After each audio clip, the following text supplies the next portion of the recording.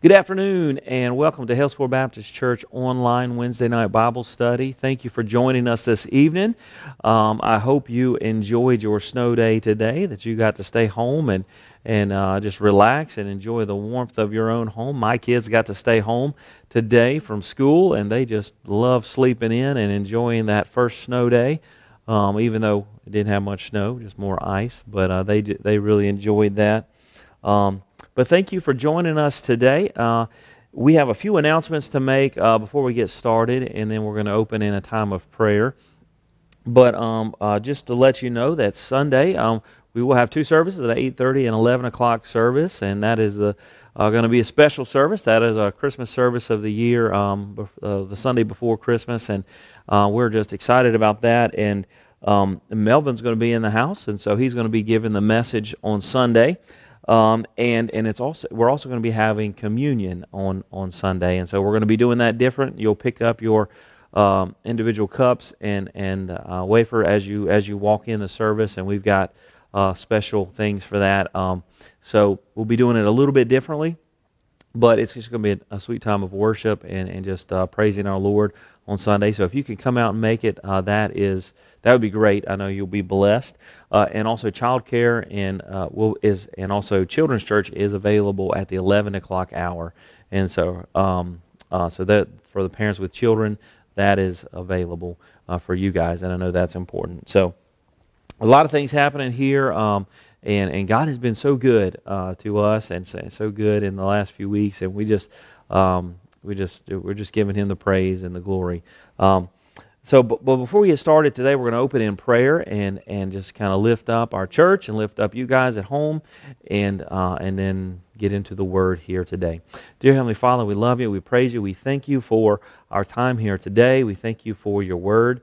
We thank you for this Christmas season, Lord, where we can just reflect on the Word becoming flesh, Lord, our Messiah becoming flesh, coming to be God with us, and as we've been talking about over the last few weeks. And so I just thank you so much for that, Lord. Thank you for the sacrifice He made on the cross for us, Lord. And we just give you the praise, because without Him, we are nothing. We are still lost, and we still do not have our salvation and our forgiveness and the grace that you give us. But God, we are so thankful that He has offered that to us. And it's as simple as just trusting Him, and you are faithful to forgive and to show us your grace. Lord, I just pray your blessings upon all those in our church family that are hurting right now, that are going through some, just recovery things and just sicknesses, and we have a few deaths that have happened, and we just pray comfort for those families, Lord. And God, we just lift up any of those people that are hurting. God, just comfort them, walk with them, Lord, this week, and let them know you love them. God, and those who need healing, just heal them, God. Those who need comfort them, Lord. God, just pray for our church, Lord, and continue to be with us, Lord, and as we walk through this just very strange year, and just hold us together and keep us, Lord, and protect us. God, bless our time here today. And just speak through your word. In Jesus' name, amen. Well, today we're going to be talking about Andrew, an active witness. So if you got your Bibles, turn to John chapter 1 and verses 35 through 42, and that's where we're going to be today. And I know that may sound a little like, well, we're talking about Christmas. Why are we talking about Andrew? And you'll see here in a few minutes where we're headed with that. But if you've ever been to a car lot to buy a car, it is probably some of the most uncomfortable conversations that you will ever had. What does it take to get you into this car? How much would you pay for this car right here? These people have this high-pressured sales. We don't even like to walk onto a car lot, because a car lot, we just know that someone is going to come to us. They're going to talk about buying this car, about selling the car that you have presently, and buying this new thing. Sit down with us. Let's do a test drive. Let's write some paperwork up. Let's talk numbers. All of those things. And it's very uncomfortable as we talk to this salesperson.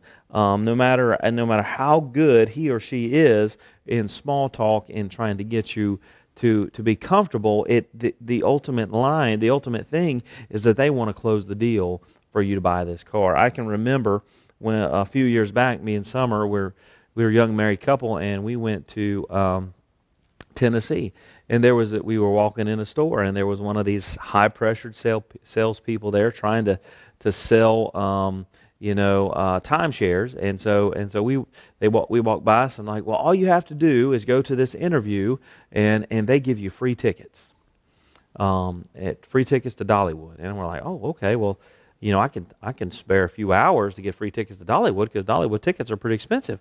And so we're like, okay. So we went to this thing one morning, and we sat there for a few minutes. And they brought us in, and it was almost funny, because they made us fill out this form, and then we turned the form in or whatever. And one of the questions was, what is your annual salary?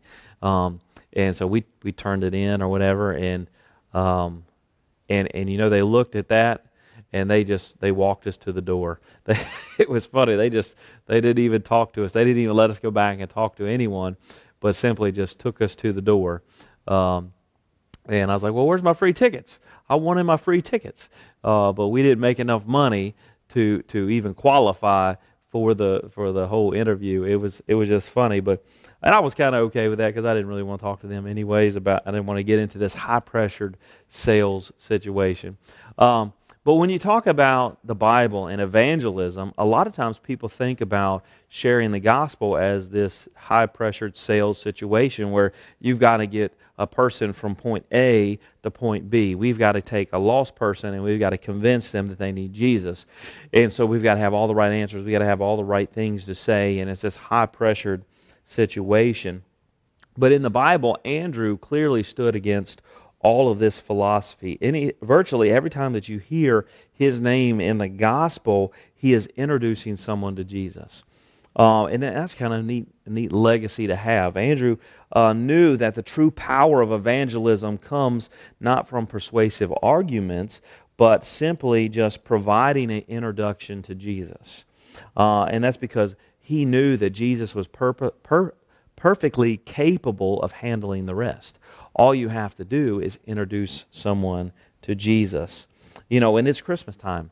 Christmas time is, we've said this phrase for the last 2 weeks, is a great time to share the story of Jesus.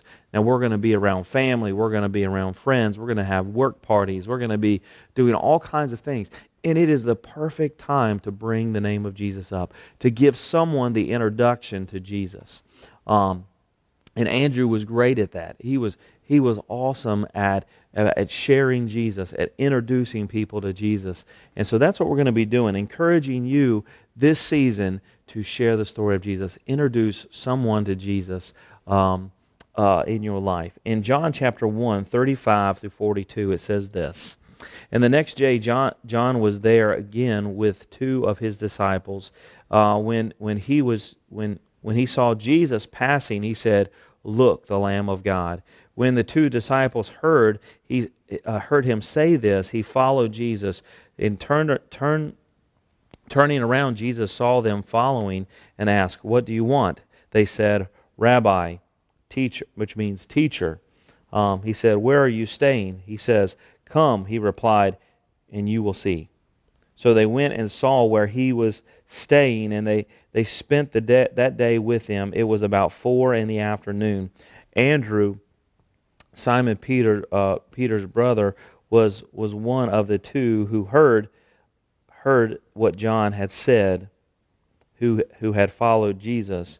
The first thing that Andrew did was find his brother Simeon and tell him, "We have found the Messiah," that is, the Christ. And he brought him to Jesus, and Jesus looked at him and said, "You are Simeon, son of John.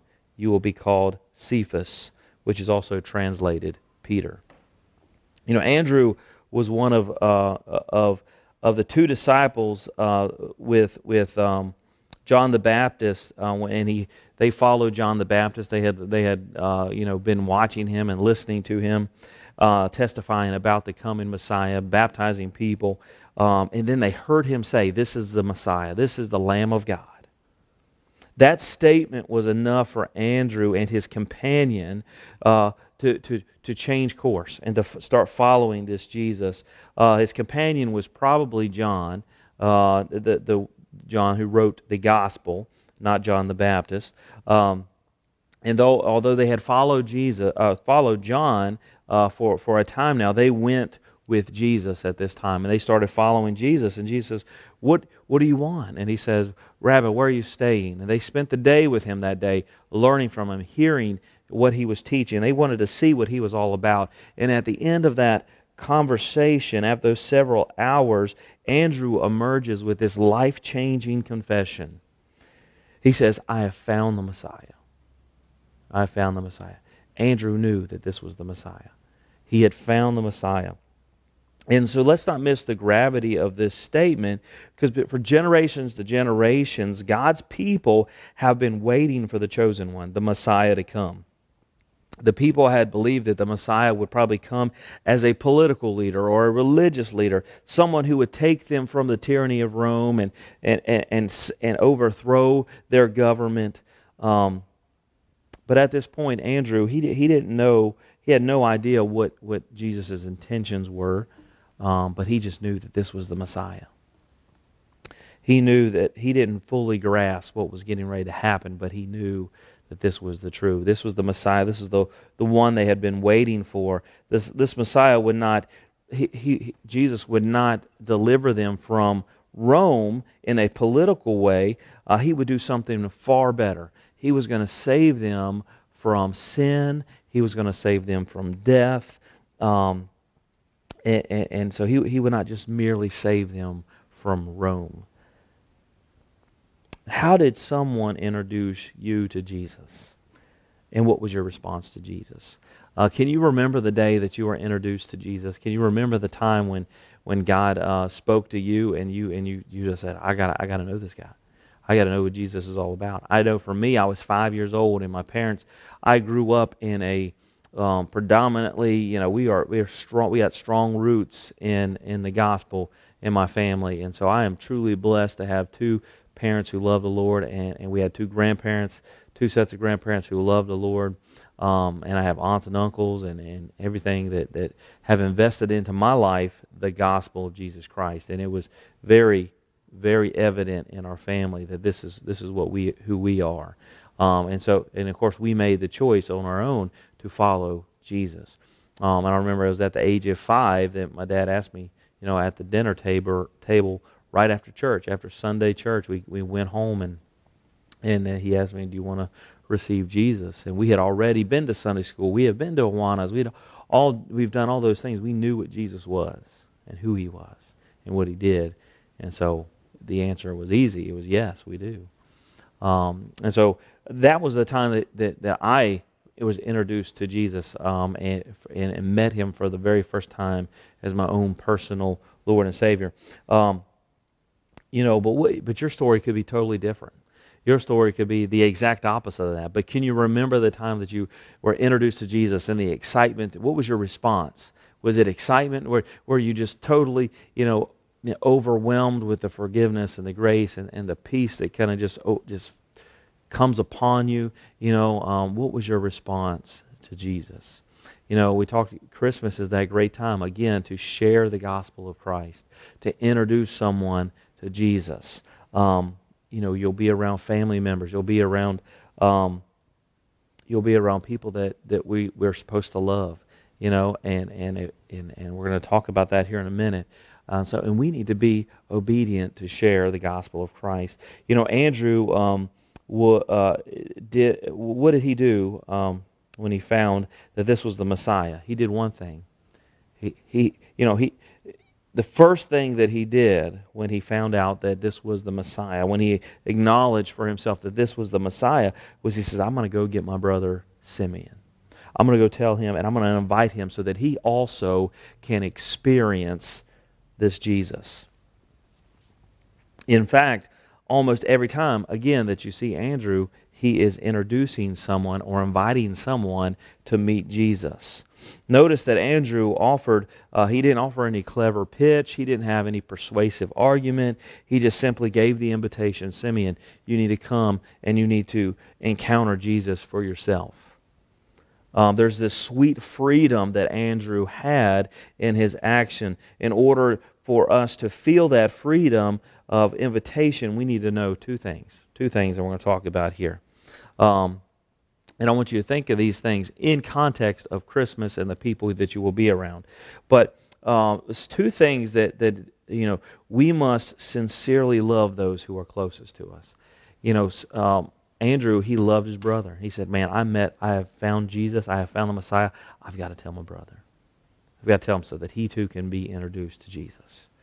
Without exception, the best thing that we can do, the best thing that we can offer our loved ones is Jesus. People might, they might not know Him. They might not even like the thought of it, but we need to be faithful to introduce them to Jesus.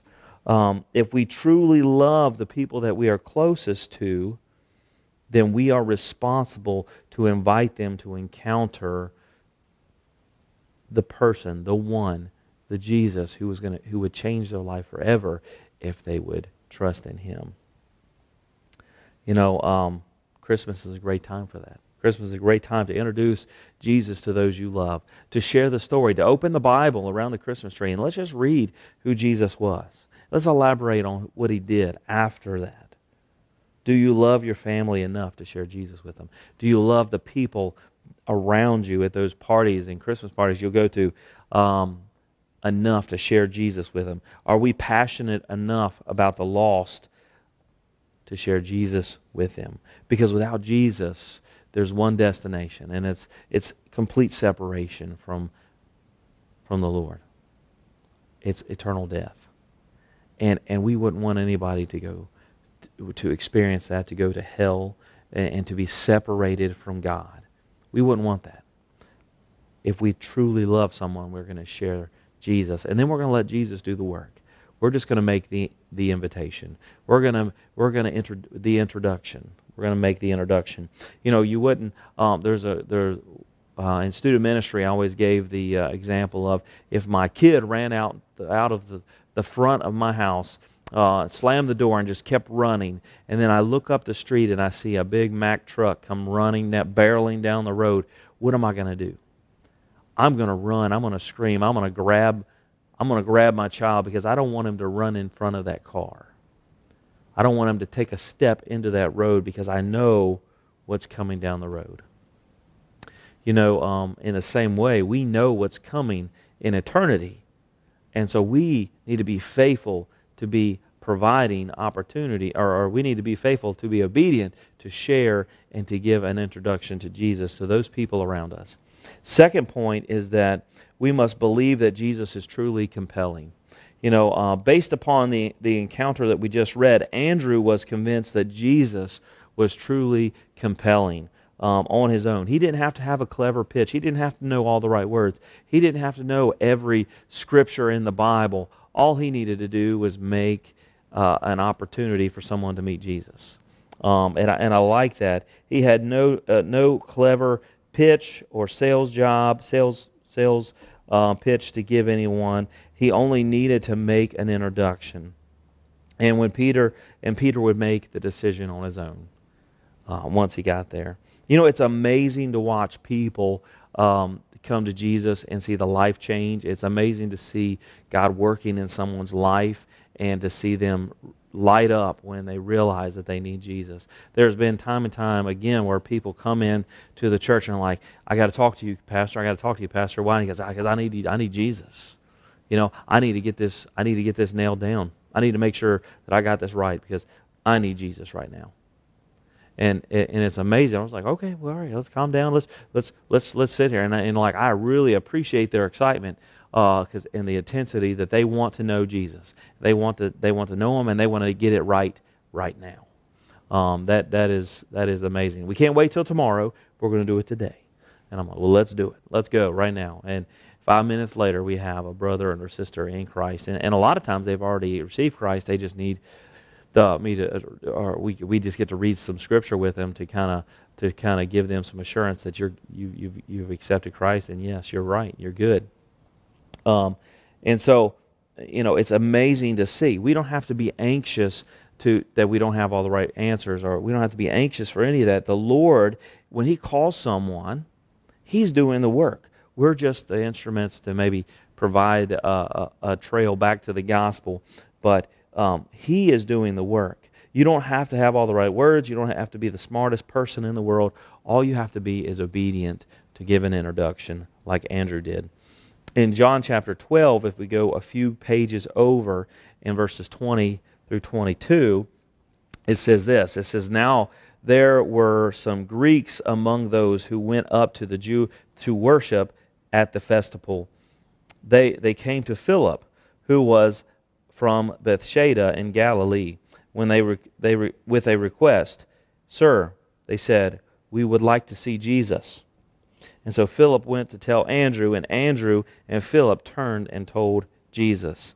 So during the Passover time, this was a time where Jews from all over would come and gather at Jerusalem for this time of worship for the Passover.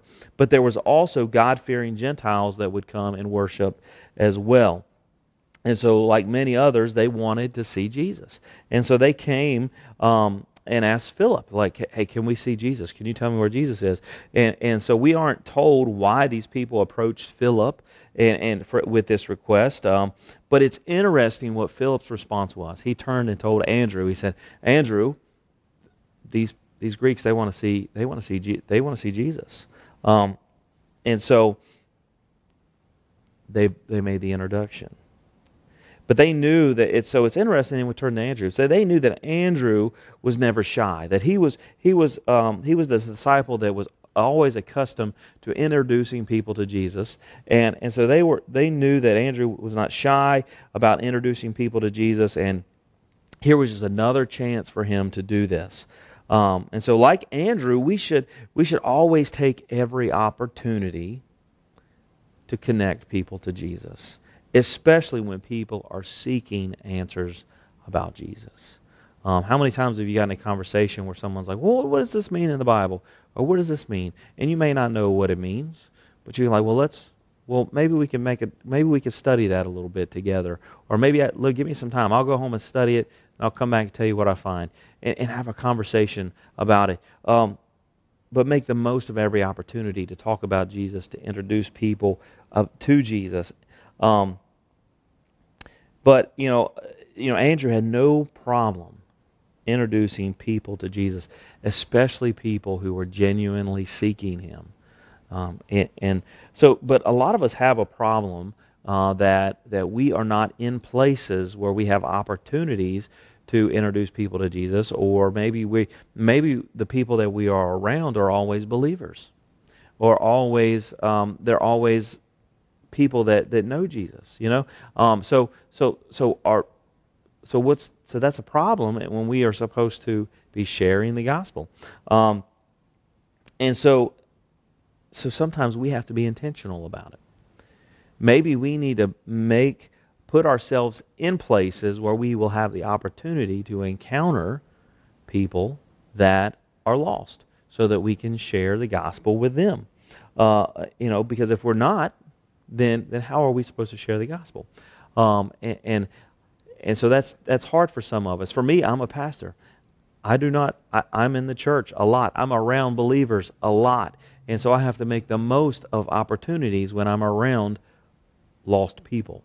And so, so maybe I have to be intentional about that, and go on mission trips, and be intentional when I'm out in public, in the stores and the malls, and when I'm talking to people in my neighborhood. I have to make the most of those opportunities, because I'm not around a lot of lost people all the time.